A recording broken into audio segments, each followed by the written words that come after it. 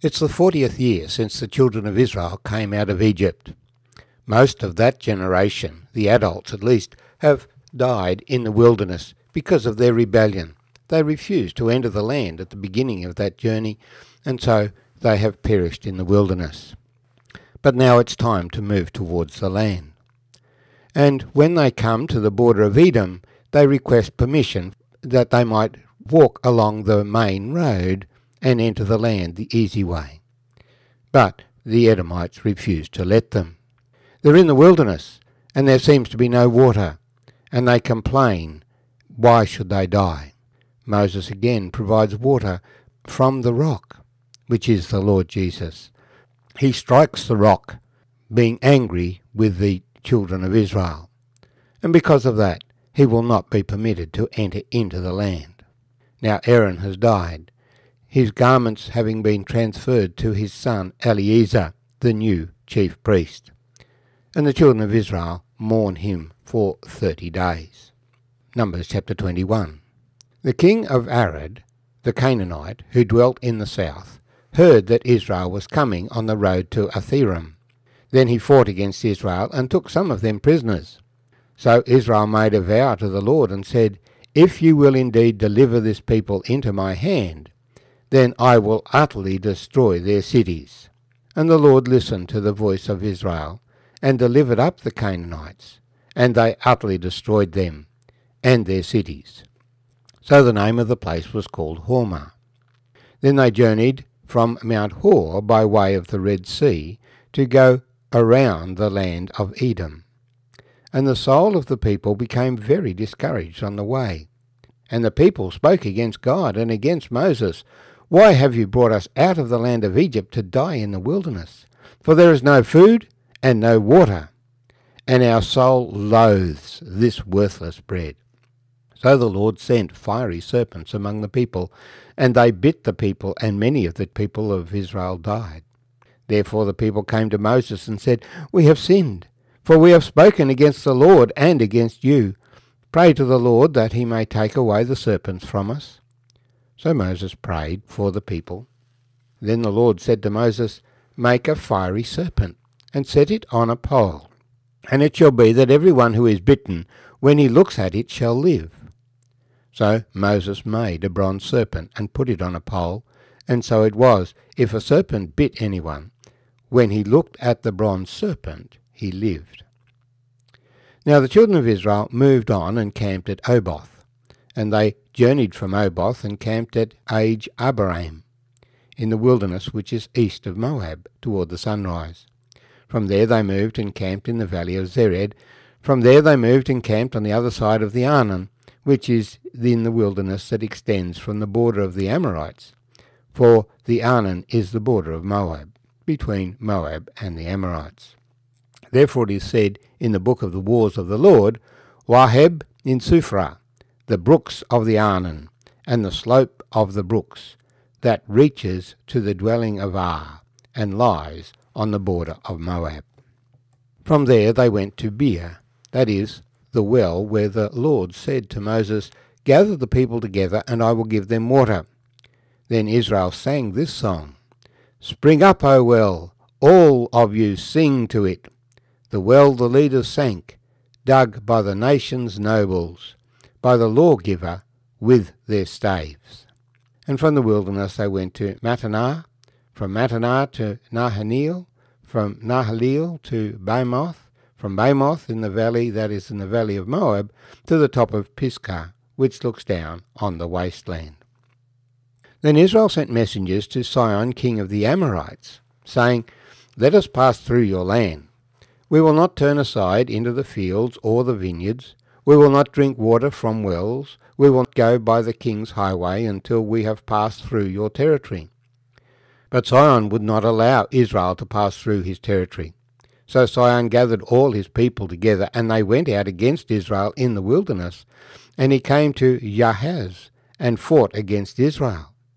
Then Israel defeated him with the edge of the sword, and took possession of his land from the Arnon to the Jabbok, as far as the people of Ammon. For the border of the people of Ammon was fortified. So Israel took all these cities And Israel dwelt in all the cities of the Amorites, in Heshbon, and in all its villages. For Heshbon was the city of Sihon, king of the Amorites, who had fought against the former king of Moab, and had taken all his land from his hand as far as the Arnon. Therefore those who speak in Proverbs say, Come to Heshbon, let it be built, let the city of Sihon be repaired. For fire went out from Heshbon, a flame from the city of Sihon. It consumed Ar of Moab. The lords of the heights of the Arnon, woe to you, Moab! You have perished, O people of Chemosh. He has given his sons as fugitives, and his daughters into captivity, to Sihon, king of the Amorites. But we have shot at them. Heshbon has perished as far as Dibon. Then we laid waste as far as Nophah, which reaches to Medeba. Thus Israel dwelt in the land of the Amorites. Then Moses sent to spy out Jazer, and they took its villages and drove out the Amorites who were there. And they turned and went up by the way to Bashan. So Og, king of Bashan, went out against them, he and all his people, to battle at Edrei. Then the Lord said to Moses, Do not fear him, for I have delivered him into your hand, with all his people and his land, and you shall do to him as you did to Sihon, king of the Amorites, who dwelt at Heshbon. So they defeated him, his sons and all his people, until there was no survivor left him, and they took possession of his land. My name's Arthur, and thank you for joining me as we've shared this chapter together. Numbers 21. As it's time for them to move into the land, opposition rises. We've seen that the Edomites would not allow them to pass through. Now the Canaanites attack them, but God gives Israel victory over the Canaanites. Nevertheless, the journey is hard. They're in the wilderness, and they continue to complain against the Lord. And so he disciplines them with the fiery serpents. And when they acknowledge their sin, they ask Moses to pray for them. We have sinned. We have spoken against the Lord and against you. Pray to the Lord that he may take away the serpents from us. And Moses prayed for the people. The Lord does something very remarkable, which is picked up in the New Testament. Moses makes a serpent of bronze and lifts it on a pole. And anyone who is bitten, if they look at the pole, does not die. But if they refuse to look at the pole, then they will die. Jesus said, As Moses lifted up the serpent in the wilderness, even so must the Son of Man be lifted up, that whoever believes in him should not perish, but have everlasting life. And so they continue their journey. They've gone east of Israel. They're going around the land of Moab and land of Edom. They request permission from Sihon, king of the Amorites, to pass through his land. But he not only refuses permission, he comes out and tries to wipe them out. And so God gives victory to the Israelites, and they destroy the kingdom of Sihon. Sihon had taken land from Moab, and the Israelites now occupy that land. The land had been taken from Moab because Moab had turned away from the Lord and was worshipping Chemosh. So now the Israelites actually have land east of the Jordan River. And they progress their journey.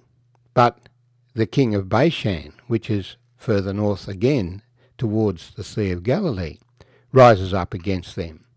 And the Lord gives victory against King Og of Bashan. As the children of Israel come, the enemies rise up against them, but the Lord gives victory. The pattern remains today. God's enemies rise up against God's people. As Paul said to the Galatian Christians, through many tribulations we shall enter the kingdom.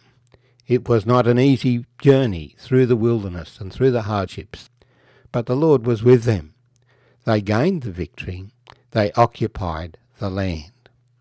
God's people will share in the triumph of the Lord Jesus Christ. But there's still some way to go.